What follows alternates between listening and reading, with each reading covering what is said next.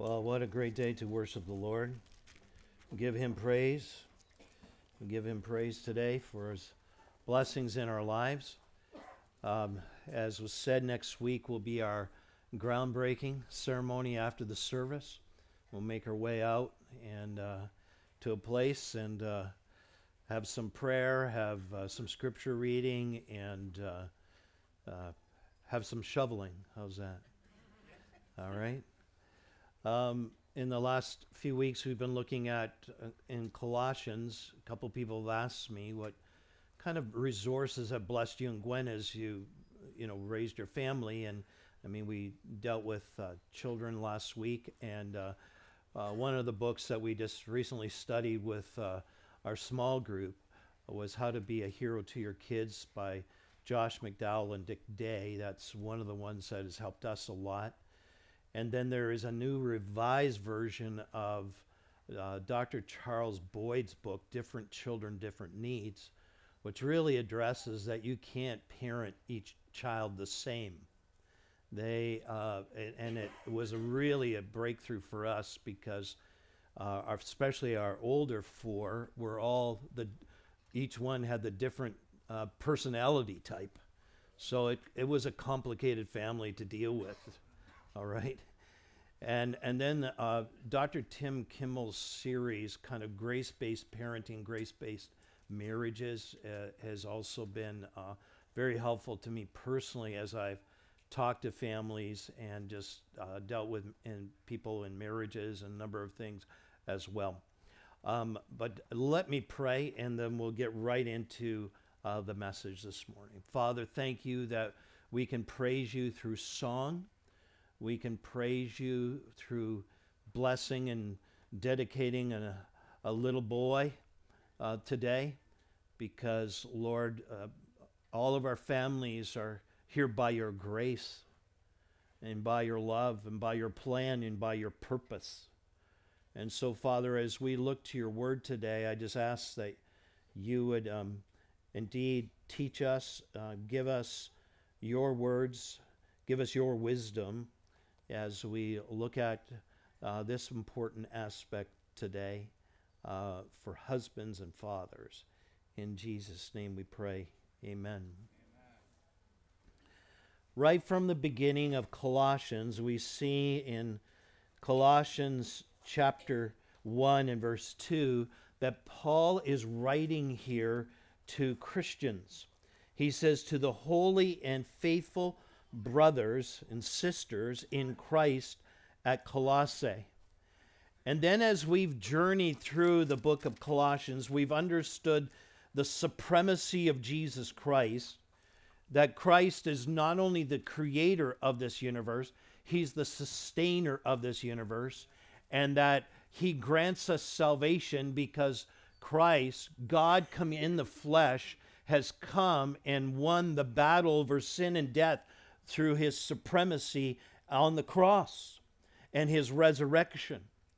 And then as a result of that, I'm moving very quickly, in chapter 3, since we've been raised with Christ, we are to set our minds and hearts on the things above where Christ is seated.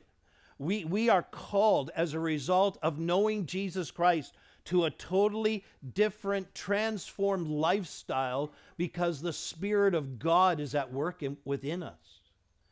And Christianity is the only religion on the earth that says that the person that we trust in indwells us by the Spirit of God. That's the big difference. And because of that, we are called to live so differently as a result. If you look at Colossians chapter 3 and verses 5 to 9, it says very clearly we are to put to death or put off whatever belongs to the earthly nature, sexual immorality, impurity, lust, evil desires, greed, which is idolatry. Because of these, the wrath of God is coming. You used to walk in these ways in the life you once lived. And Paul's emphasis is very clear that when you come to know Jesus Christ, the earthly nature goes. In fact, we're to put it off, we're to put it to death, And we're to realize that how we once lived before Christ is not how we live after Jesus, right? And so to put off those sinful vices. But he doesn't just leave us there. He says very clearly, you got to rid yourselves of anger and rage and malice, slander, filthy language. Do not lie to each other. And take off the old self with its practices and put on the new self. And then in verse 12, he starts talking about the new self because he says, therefore, as God's chosen people, holy and dearly loved, God's church is the chosen people who know Jesus Christ, holy and dearly loved by God. We are to clothe ourselves with compassion and kindness and humility, gentleness and patience, bear with each other. And as I said before, it doesn't mean you're to be a bear with each other, okay? That's not what it's saying, all right? But you are to forgive whatever grievances you have against one another. Forgive as the Lord forgave you. And overall put these virtues on love, which binds them all together. And then he says that with the new relationships that we are to have in our homes and in our marriage relationships or within the church, we are to let the peace of Christ rule. We are to be a thankful people. We are to let the word of Christ dwell in us richly as we teach and admonish one another with all wisdom. We are to be worshipers as we sing psalms and hymns and spiritual songs. Notice again, with gratitude in your hearts to God. The mark of a follower of Jesus Christ is this grateful heart, a thankful heart, right? And then whatever you do, whether in word or deed, do it all in the name of the Lord Jesus Christ. He's basically saying there, whatever you do, whether you eat or drink, whatever you do it all for the glory of God. And that's a whole life commitment. The Christian life just an add-on to your life that, well, we only call on Jesus, you know, when we've got pressure in our life, we pray and then kind of get God on our side. No, he says basically that Christ becomes Lord of every aspect of our life, and we grow into that as well. He teaches us. So why does Christ really want us to put on these virtues that the Holy Spirit wants to work in our lives? Well, because God does not want rebellion in the family. That's why. In 1 Samuel 15:23, it says, "For rebellion is like the sin of divination or sorcery, and arrogance like the evil of idolatry." I know a little bit about sorcery and divination because in my extended family, I buried an aunt and uncle who were involved in it just a couple of weeks ago. And with sorcery, it means witchcraft or sorcery. When there's intimidation in a family, manipulation in a family, or secrecy in a family, that's what that is. And it's so dangerous. But that's why we are to put on the virtues of Christ. We are to put on Christ first. We are to know Jesus Christ. So, with that introduction, look at verse 18. It says, "Wives, submit to your husbands as fitting in the Lord." So this is the one thing for Christian wives, to submit or respect their husbands. We saw that a couple weeks ago. And then I kind of went down to verse 20 last week with children. The one thing children are to do, Christian children are to do, followers of Christ are to do, is to what? Obey their parents, right? Because these simple things really take us back to what Paul talks about earlier in chapter 3 by putting on those virtues. And one of the things that we can do as parents particularly is teach these godly virtues and model them in our homes so that our families are strong and not rebellious in any way. So put on the virtues of Christ. One thing for wives, one thing for children.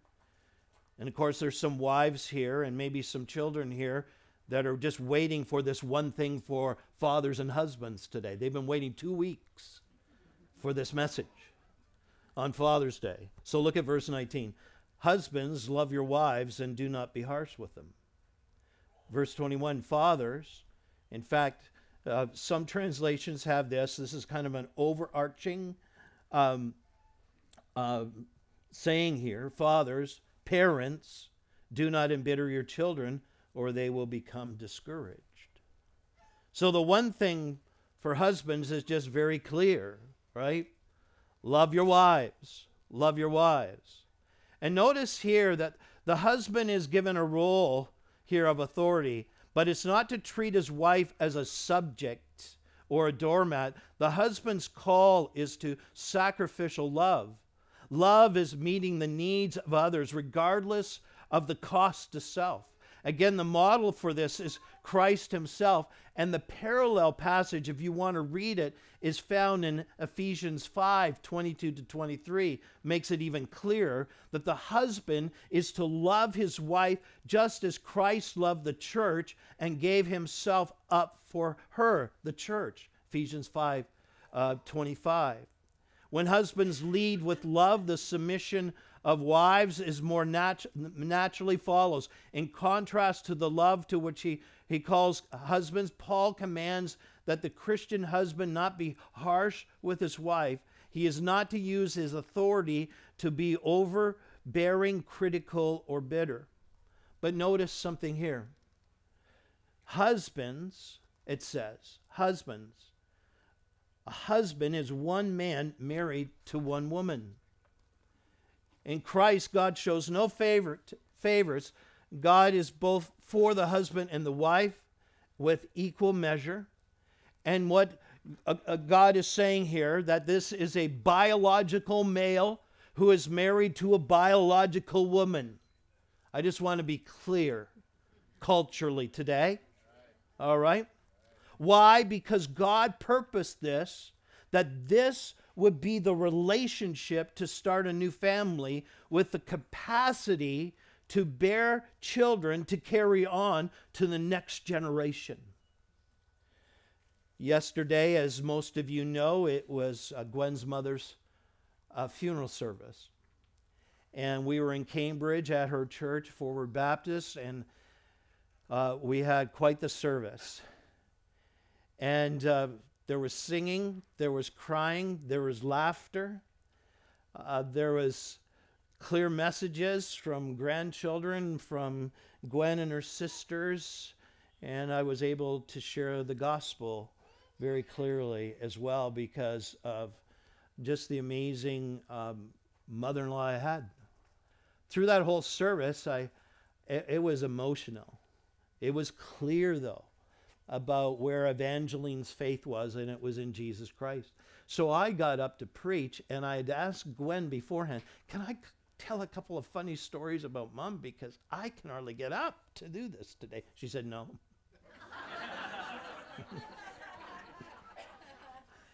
So I got up. I was a little bit of the weeping pastor yesterday. But maybe we need to be more weeping, I think, at times in our families. Because yesterday afternoon, after we had the service and we had food for everyone who came, we went to the graveside. My nephew Sean, who has actually played drums here a number of times for us, and he lives down near Elmer now, but I mean, he had built a really nice box to bury Mom. And the clan of Evangeline and Wes Laird surrounded the gravesite yesterday. There were 4 generations there. And it was an amazing time. 3 daughters who married 3 men who had 10 children. And now those children have produced 16 grandchildren. And they were all sitting on the grass as we read scripture, we sang together, and just shared with one another the love of God that first began in Gwen's mom and dad that has been passed on into the generations. It was a very powerful thing, the legacy of family when we follow God's ways. Paul here offers a careful balance. Neither party, the wife or the husband, is to be arrogant or domineering. Wives are to respect their husbands as fitting in the Lord. Husbands love their wives and are not to be harsh with them. The submission here is not that of a slave or a doormat. It actually begins as a mutual submission to Jesus Christ. And when a wife and a husband are submitted to Jesus Christ, they have the right order right away, because both need to be submitted to Christ.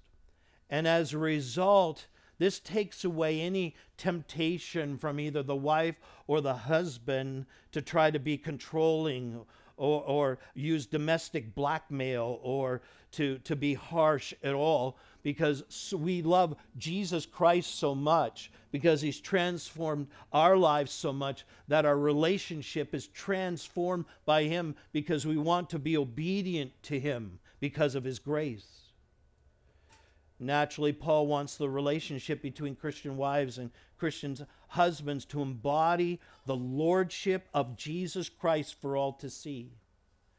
And this is impossible when marriages are abusive, or when one spouse is prevented from the other from realizing the good intentions in the Lord that God has for them. And so should a Christian wife continue to submit uncritically to her husband if he's abusive in any way, or unspiritual and walking away from the things of God? I think not. And it's very important to see here that the kind of love that Paul is talking about as husbands truly love their wives, this is not the Greek word phileo here of a friendship love. This is not the word for eros, which is the other Greek word for romantic love, nor is it here the word storge for a parent-child love here. Husbands are to love their wives with agape love, the love of God. And in the scriptures, this agape love is only a love that comes from God. And when husbands love their wives this way, husbands set the tone for the family.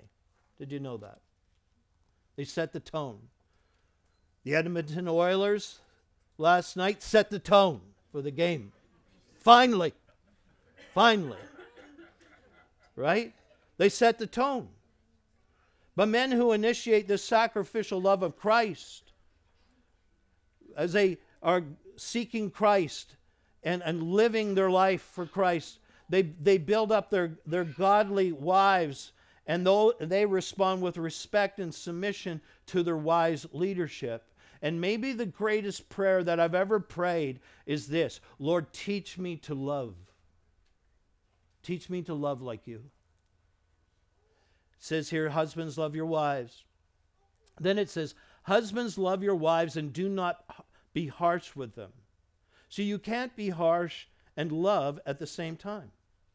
You can speak the truth in love. A gentle answer turns away wrath. We need to realize as men that self-control is being Christ-controlled and controlled by the Spirit of God. Paul's exhortation to Christian husbands here is not to be harsh with their wives. It recalls their conversion from the vices of sin before they knew Christ to the virtues of Christ, so that that people within the household don't become embittered. And this is a very powerful thing, because this binding love of God through Christ happens as we yield day by day, moment by moment to the Spirit of God. That doesn't mean families won't have problems. How many of you have had problems in your family? Okay. Some of you are going to have them this week then, if you don't have one right now. Because there's problems, right? But it's how we respond to the problems. He's saying here that harshness is reaction, right? It's not response. It's not a godly response.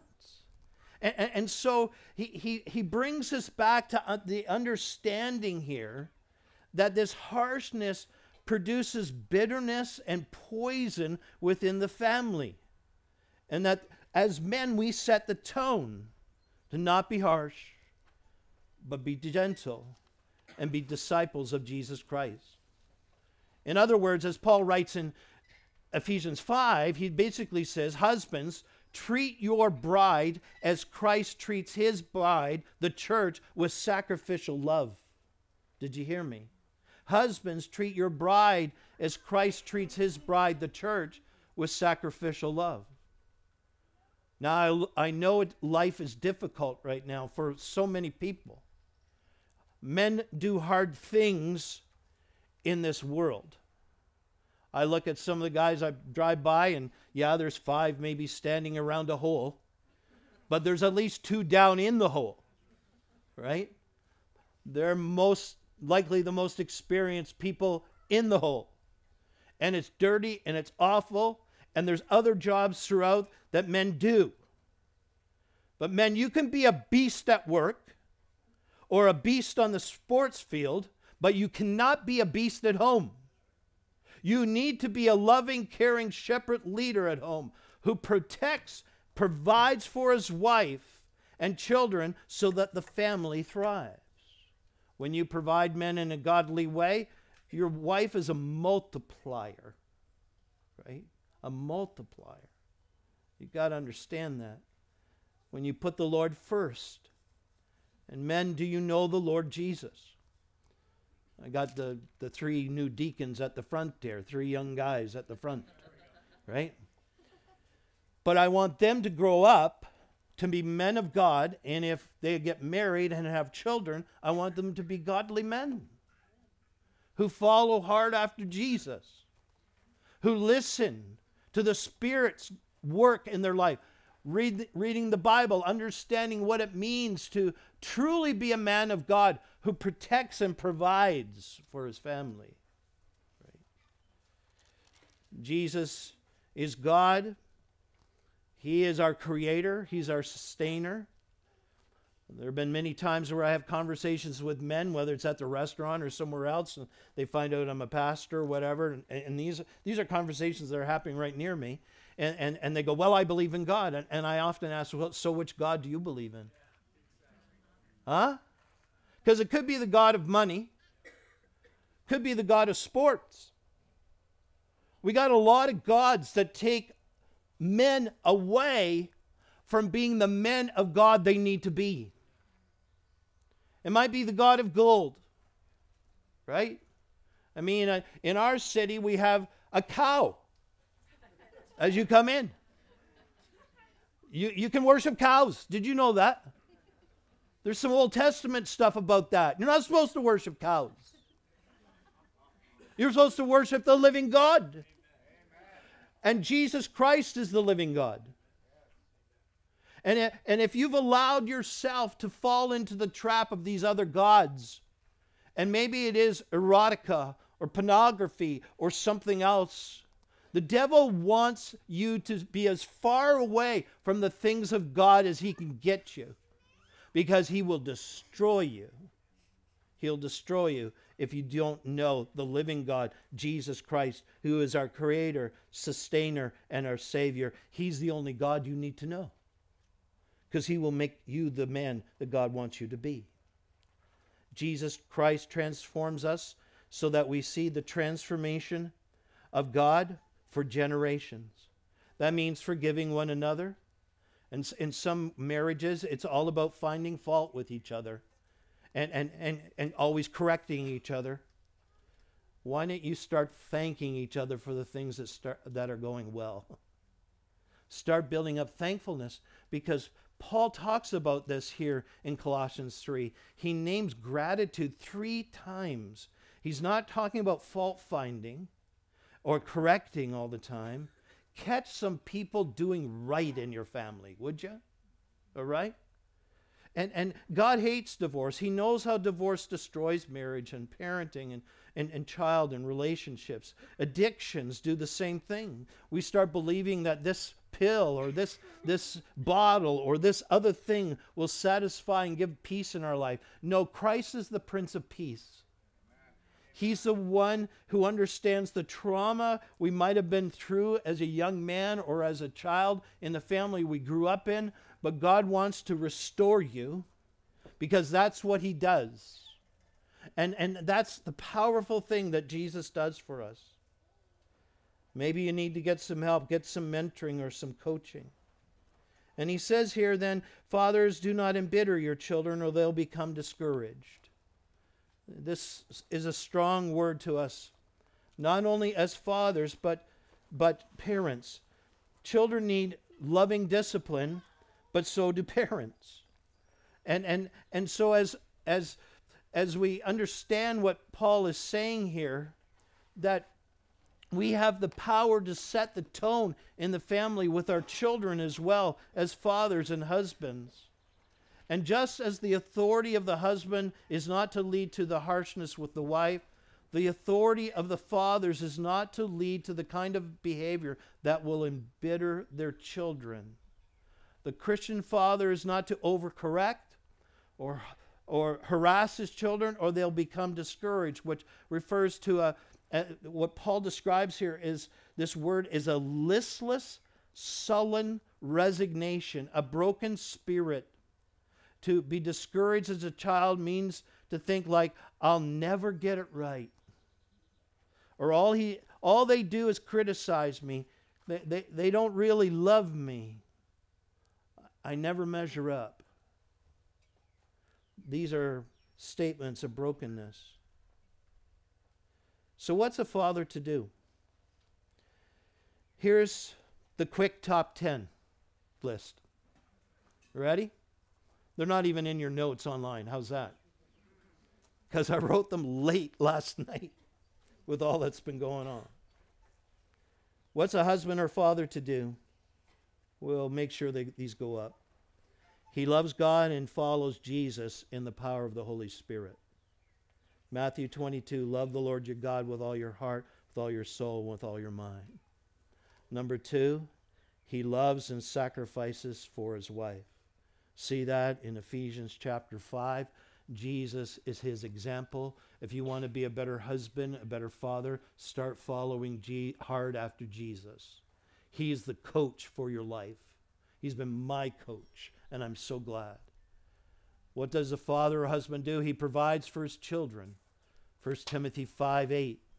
Fourthly, he provides for his relatives. Did you know that?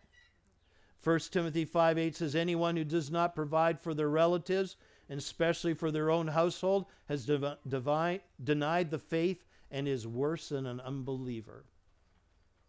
That's strong stuff. He prays for his children. 1 Chronicles 29:19, King David prays for his son Solomon. He wants the next generation to follow God. Are you, as a father, husband, grandfather, great-grandfather, praying for your children, your grandchildren, your great-grandchildren? One of the aspects we knew about Gwen's mom and dad is they prayed for us constantly. I think they prayed for me more because they knew I needed it, maybe. But we pray for our children. They also, these fathers and godly husbands, encourage their children.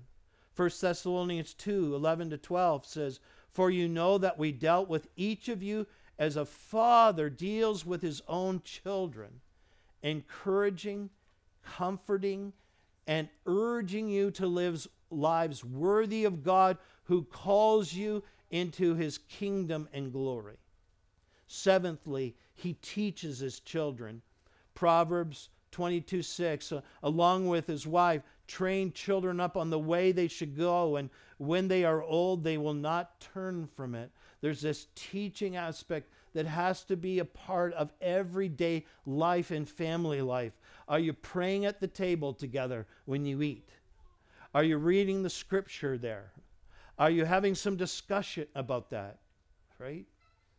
We teach, but we also disciple, and it goes along with this, and discipline children as well. Proverbs 13:24, whoever spares the rod hates their children, but the one who loves their children is careful to discipline them.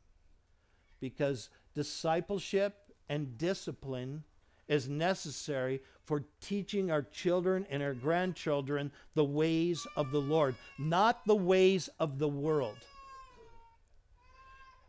And some of us fathers are teaching our children the ways of the world rather than the ways of the Lord. And this is maybe a hard thing for us, because we hear certain things, or we believe certain things, or our kid is going to be the next Connor McDavid. Well, there's only one Connor McDavid, and your kid is not it. Okay? Or not he, or whatever. I got to use the right pronoun, I guess, there. Right? Right? And so that takes discipline to help those children understand God's plan for their life, not your plan for their life. There's a big difference between the two. All right? He disciplines and disciples. And number 9, he sets a good example for his children. I love what Paul says in 1 Corinthians 11:1. Follow my example as I follow the example of Jesus Christ. Right? Do you remember that phrase? Maybe your parents used it. Do as I say. How many of you? Can you finish it for me? Do as I do. Do as I say, not what I do. Sorry, that's not a good example. Right? It's not a good example. Follow my example, Paul says, as I follow the example of Jesus Christ. Does your children, grandchildren, see Jesus in you? Moms and dads, do your children see Jesus in you? And then the number 10, he loves his children. Loves his children.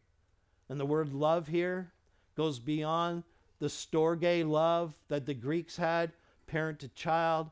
This love is the love that God has granted to me through faith in Jesus Christ. As a result, I can love. And we look back, Gwen and I look back, there have been so many times where we went through a crisis or some difficulty, even with one of our children. And I'm so thankful that we went to God first rather than reacting, because the times where we reacted didn't go well, because we left God out of it. And so Paul is just pushing this here. See, men, we live heroically and courageously when we live as men of the kingdom of God. When we love our wives sacrificially and serve and build up our children so that they thrive and carry out the purpose of God in their life. Because of this, God is glorified. God is glorified. God is glorified. This morning I'm just going to have all the young men and the old men like me stand. I'm just going to pray for all of you. Next week we have there's a few of you old men can still stand, I think, with me. All right? I just want to pray for you today. And next week, we have a groundbreaking, and then the week after that, Jay's going to bring a message for singles as well, because there's lots to say about that. Half the population in our country, or in North America right now, people are living as single adults. Right? We have to say a lot about that as well. But as families, we need to be in prayer, and as a church family that has children and youth and adults, men and women at different stages in our life, more than ever we need to pray for one another and encourage each other in the times that we're living in. Christ is returning. Christ is setting up a lot of things over these next few years, days, months, decades. We don't know when he returns, but he calls us, no matter what, to live for him. to live for him. Let me pray for you men today. Father, I thank you for your word to us today. I thank you for these young men, these older men, men who are new fathers today, men who have children, been married a while, men who've seen their children leave home, but they are still men who are influencing others around them. Father, I pray that you would bless us all. And for these young men, teenage young men, I pray, Lord God, that they would take to heart the messages they've been hearing over these last few weeks, that Christ would be the leader of their life, the Savior of their life, the coach in their life, and the one that will shepherd them so that they can shepherd those around them with the love and grace of God in the power of the Spirit of God, I pray. And so, Father, thank you that we've been able to spend this time in your word today. Bless us as we sing this last song, and then as Janice comes and just shares a few details about the barbecue and prays for it. Father, may we enjoy incredible fellowship together. In Jesus' name, amen.